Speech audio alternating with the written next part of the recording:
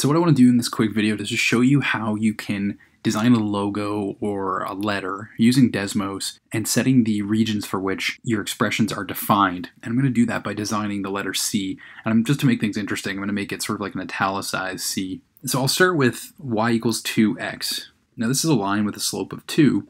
But what I'm going to do is I'm going to restrict the domain of this line to only being between 0.5 and 2.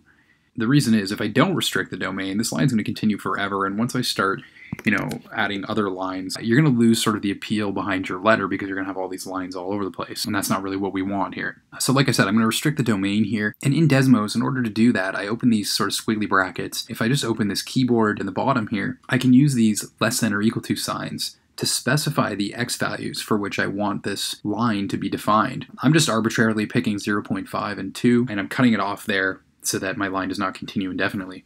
So what I'm going to do is I'm going to make like a thick C with sort of like two borders to it. You'll kind of see what I mean by that as I develop the sketch. So I'm not going to use the same domain for the second line. I'm actually going to cut it off at 1. You'll start seeing why as the sketch starts sort of taking form. But I'm going to just play around with the x values until I'm happy. You can see that I've got two parallel lines here. That's sort of going to make up like the spine of my C. Next, I'll make the top part of the C. I'm going to need a horizontal line, and I'm going to make that horizontal line y equals 4. So you can see that sort of being the top of my C. But I'm not going to want this to continue forever. I want that to sort of start at 2 and end at, I don't know, let's say 5. And I can do that using this expression. My x values only take place between 2 and 5, and this says including 2 and 5. So we'll call that the top of my C. I want to make a similar horizontal line slightly below that line to give this sort of like a thicker look. So I'm going to design a line, I'll say, I don't know, 3.5. Doesn't look like it's the same sort of thickness as my other line, so maybe I'll call it 3.6. That looks to be approximately the same distance here as it is here. But again, I want to cut this line off so that it doesn't continue indefinitely. And this Desmos program is actually telling me that these two lines intersect at 1.8. So I'm going to use 1.8 as my lower end of my boundary, and I'll make this thing go to, I don't know, we'll say 4.8, just see what that looks like. And sure enough, you can see I've created a second border for the top of my C. In order to close this gap here, it should make sense that I need a parallel line to both this red and purple line. So I'll develop a line with a slope of 2, but I want to adjust this line so that it lands approximately here. And I can just play around with a bunch of different y-intercepts until I'm happy.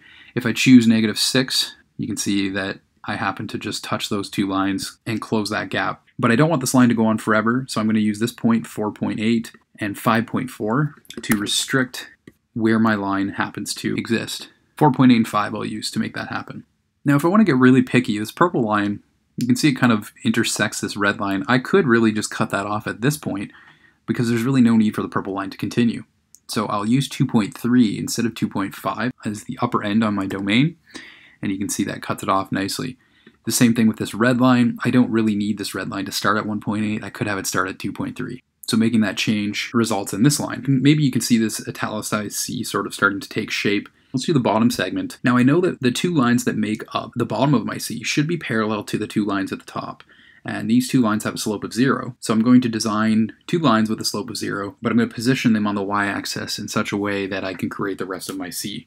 So why don't we start with a line at y equals 1. You can see that's going to be the top portion of the bottom of my C. But I know that I really only want that to go from 1 to some value here. If I want to be really precise, what I could do is go back to my blue line and just get rid of the restrictions and find the x value that this line would intersect with that green line if I didn't cut it off. And you can see that's 3.5.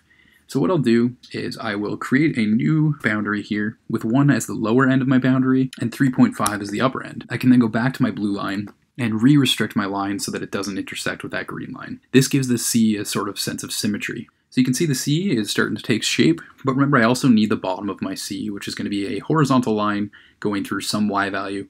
Up here, I know that the distance between these two lines is 0.4. I've got 3.6 and 4, so I've got a distance of 0.4, and I'm going to try to replicate that down here. So in order to do that, I'd have to find 0.4 less than 1 and make that my y value. 0.4 less than 1 is 0.6, so you can see I've got a nice horizontal line here. But remember, my goal is to restrict this so that it doesn't continue indefinitely. What I'll do is go back to this red line and just imagine that I didn't restrict that domain. And I can find the point of intersection here to be 0.3. So that means that I can make 0.3 the lower end on my restriction, which would give the impression that these two lines would intersect if that red line continued. I'm not really sure what the x value is going to be on the upper end, so I'm just going to guess and say, I don't know, 3.1 for now. Looks like it's going to be a little bit than that, though. So I'll go back to this red line, and I think I'm actually going to extend this a little bit so that it actually intersects with this purple line. And I can just play with x values until I actually see that point of intersection, which you'll recall is 0.3. So the last thing I have to do is find out what line would go here to close this little gap in my C, allowing me to finish this design. And the answer should be in this blue line where I originally restricted my domain. Remember, if I continue this line forever, I should see a few points of intersection. I definitely have the ones at the top, but I should also have the points of intersection at the bottom with these two parallel lines that I've just created. So I know that blue line would intersect at 3.3 and 3.5. So what I'll do is copy that line. I'll make a new line, but I'll change the restrictions to 3.3 on the lower end and 3.5 on the upper end. In doing that, you'll see that I've created my final line, closing that gap, and completing my italicized C.